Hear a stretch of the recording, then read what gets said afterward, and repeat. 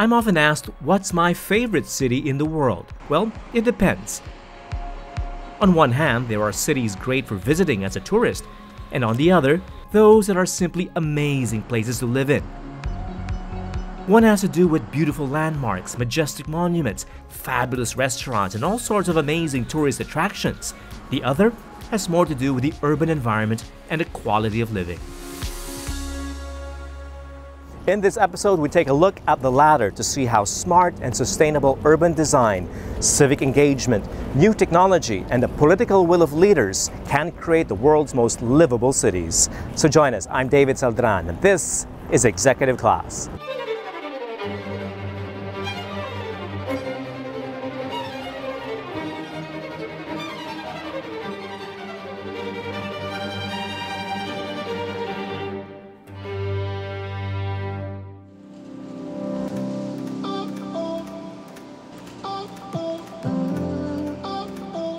Great cities appeal to more than just civic pride. A well-designed and livable metropolis is more likely to be a magnet for young and creative talent, business investments, tourists, and big-ticket property development. We're seeing it happen everywhere, from Barcelona to Ljubljana, Stockholm to Singapore, Bordeaux to Tokyo. Cities that are being reshaped and redesigned with mobility and quality of life foremost in mind. New urbanism is hardly, well, new at all. The ancient city of Athens was a model of urban planning in its heyday. Modern town squares have changed little from the concept of the Greek agora, a shared space enjoyed by citizens from all walks of life. A groundbreaking idea back then that paved the way for democratic government.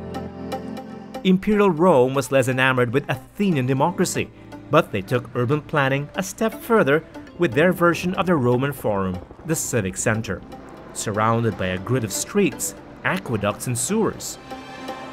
Rome too, though thoroughly Christian by then, was the site of one of the most impressive attempts to redesign a growing metropolis in pre-modern times.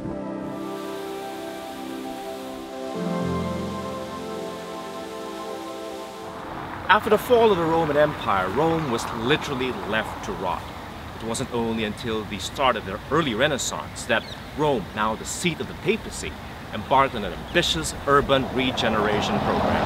And this, the Piazza del Popolo, is one of the finest examples of that. Much of what Rome looks like today we owe to Pope Sixtus V. His plan? To build a series of wide and straight streets to interconnect with the city's gates, monuments, and pilgrimage churches. From a city of tangled, chaotic medieval streets, Sixtus gave Rome its unmistakable townscape, long, uninterrupted vistas, leading to magnificent monuments and expansive piazzas. Before Sixtus V set about redrawing the streetscape, his predecessor, Julius II, started an urban renewal project of his own. Congestion was already a huge problem, especially with thousands of pilgrims descending on St. Peter's in Rome. After rebuilding the Vatican, Julius tapped his favorite architect, Bramante, to construct new access roads through Rome to manage traffic and the flow of pilgrims to St. Peter's. One of these roads, Via Giulia, a half-mile-long, arrow-straight street named after the Pope, remains little changed from those days. It's one of my favorite walks in the city, and among the most elegant, a superbly designed thoroughfare with generous space for pedestrians to admire the grand palazzos and beautiful churches that line the street, or peek into street corners to see a side of Rome that few get to see.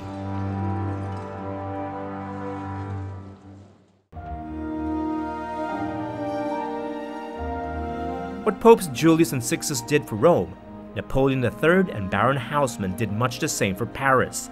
Level the dark and dingy medieval neighborhoods of the French capital to make way for the wide, tree-lined boulevards and squares that give the right bank of the city its unparalleled charm. One of the things that makes Paris so beautiful is its urban design and architecture, and its emphasis on lines, perspectives, and uninterrupted views that lead the eye to one of its many grand monuments. And here at the Jardin des Tuileries, you get a good sense of that.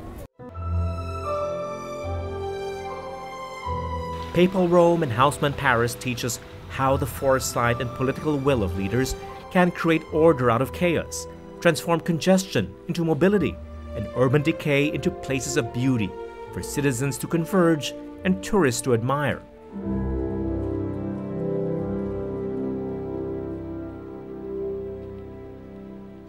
The practice of tearing down the entire city blocks or neighborhoods by decree is no longer possible in our democratic setting, but city planners have other options at their disposal. Here's how some cities around the world are addressing congestion, gridlock, and pollution to improve the quality of living. Less cars, less traffic. It's a no-brainer. But hey, people still need to get around, right? That's why livable cities turn to biking as an alternative mode of transport. Copenhagen especially. The Danish capital owns a distinction as the world's most bicycle-friendly city. More than a third of the population use a bicycle to commute. No wonder there's hardly any traffic, even at rush hour in the city. Copenhagen is flat and compact, ideal conditions for biking. But the real push comes from the local government. The city has built over 390 kilometers of bicycle lanes, dedicated tracks, even bicycle-only bridges, and counting. Pretty much every local owns a bike, so to reduce parking problems and theft, bike-sharing programs are gaining popularity. The results are encouraging: safer streets for pedestrians, healthier citizens, less pollution, and cars on the streets. You might say Manila is too hot for biking. Well, Tel Aviv in Israel proves that heat shouldn't be a problem. The city is warm almost year-round, and thanks to an ambitious program in the 90s, biking is now a popular alternative mode of commuting. About 20% commute to work or school by bike, and when the city introduced its bike-sharing program in 2011, bike riding ballooned by more than 50%. Today you can actually bike from one end of the city's coastline to the other, taking the fantastic views of the Mediterranean Sea along the way. Elsewhere in the city, bikers have priority in dedicated lanes, and anyone who violates a policy is fined heavily. To get people to bike, you need to give them an incentive. In the case of Copenhagen and Tel Aviv, that means safe, seamless, and strictly enforced bike lanes, plus the added joy biking through breathtaking scenery brings. Biking is cool, but it takes a lot to give up one's car. In Barcelona, the local government has introduced a number of ways to get people to do that. They've added more bike lanes across the city, launched a popular bike-sharing program, and continue to beef up the tram system that provides efficient and pollution-free commuting. Despite these, congestion is still a problem, and Barcelona has turned to a radical concept of superblocks that aims to give the streets back to its citizens.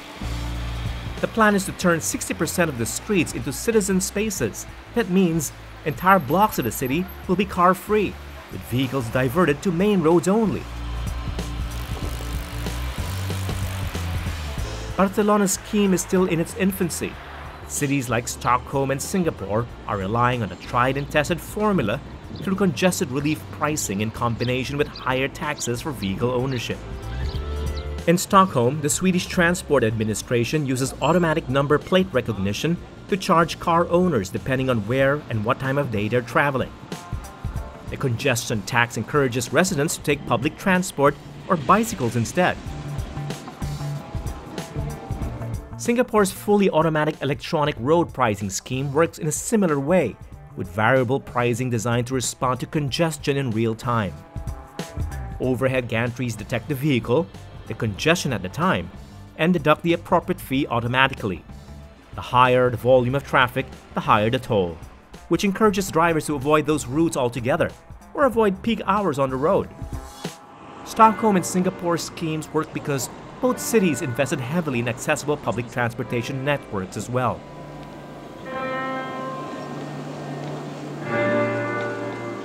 It's clear by now that without an efficient and affordable public transport system, people aren't going to give up their private car so easily. And by simply adding more public buses on the road, well, that isn't going to solve the problem either. In fact, it could even worsen congestion.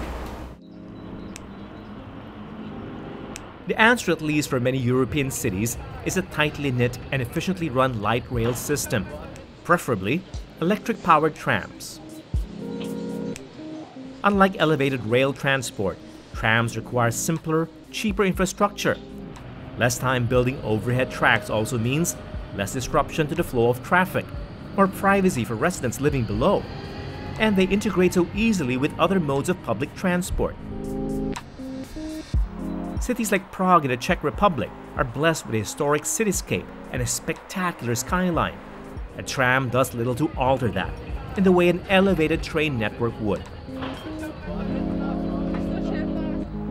Lisbon's hilly terrain makes elevated trains impossible, and thank goodness they've stood by their trams and funiculars.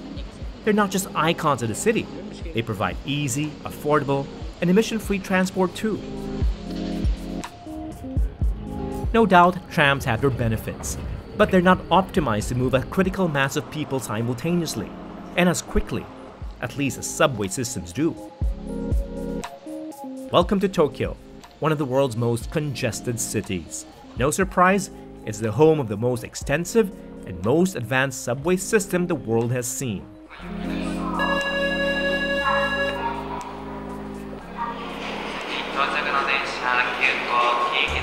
It's amazing. You can get around Tokyo without ever having to take a taxi, a car, or a bus, just by train. And that includes to and from the airport, both international airports. And Ueno Station is your gateway to Narita International Airport through the Keisei line. Tokyo has more than its fair share of cars, taxis, and buses. But with so many people commuting simultaneously, Tokyo would come to a complete standstill, total gridlock without their subway. More than 7 million people transit Tokyo Metro's 179 subway stations and 195 kilometers of rail from 5 in the morning to midnight every day. In time-starved Tokyo, a train ride cuts the journey from one part of the city to another substantially. But that's not the only benefit. Subway stations serve as so-called third spaces after the home and workplace. It's where Tokyoites spend their time, dining, or shopping, and in times of crisis, as emergency shelters as well.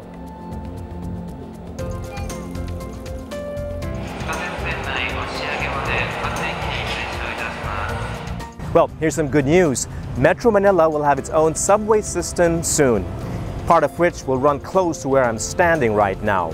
But a subway system alone won't solve the problem. Citizens need living space as well. When we come back, we'll show you how some cities are reclaiming land for public use.